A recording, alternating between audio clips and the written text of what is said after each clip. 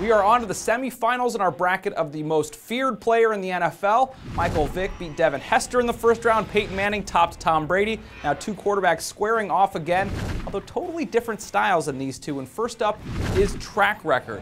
We give the check to Peyton Manning. You figure a decade of winning 10 games, that'll strike some fear into people. Not only winning games, but playing all of them. Never gets hurt. He's always out there. Led his team to the playoffs a number of times. You're right. I don't think there's any question in this category. Michael Vick just hasn't done it over a long enough period of time. Our next category is the clutch factor, which guy comes through when it matters most. And again, I think we're talking about Manning over the course of a period. You know, you can look at instances where Manning fell short, his team fell short, but Vick, I believe, has more of them compared to the number of games the two have played. Yeah, we've seen them both fall short. It seems like in recent memory, we've seen both of them end their seasons with interceptions. Vick did it last year, Peyton in the Super Bowl. But Peyton, just more fourth quarter comebacks, more last minute wins that you've seen. I think it's easy to give him the check there. Next up is the game breaker category, the ability to, in one play to completely change the game.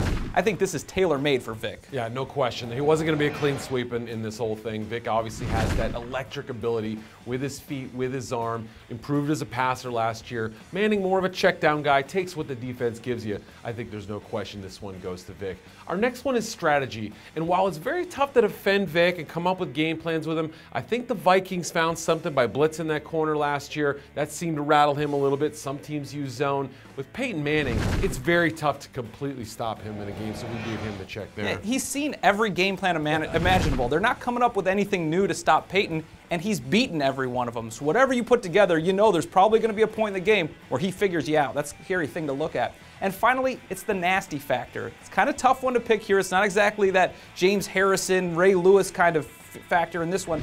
But we give it to Peyton here. People don't realize it. When he's on the field, he can be pretty nasty. Pretty fiery guy, and I think defensive coordinators have spent more time frightened, concerned, worried about Peyton Manning than they have Michael Vick. I think early in his career, maybe Vick for a short period, but I think over the long haul, Manning, no question. So Peyton gets the win 4-1. Not a huge surprise, I think, here. Peyton is kind of one of the favorites, I think, in this competition. So he advances to the finals. We'll have to see who it is he's going up against. Make sure to check it all out at Facebook, Twitter, or at ProFootballWeekly.com.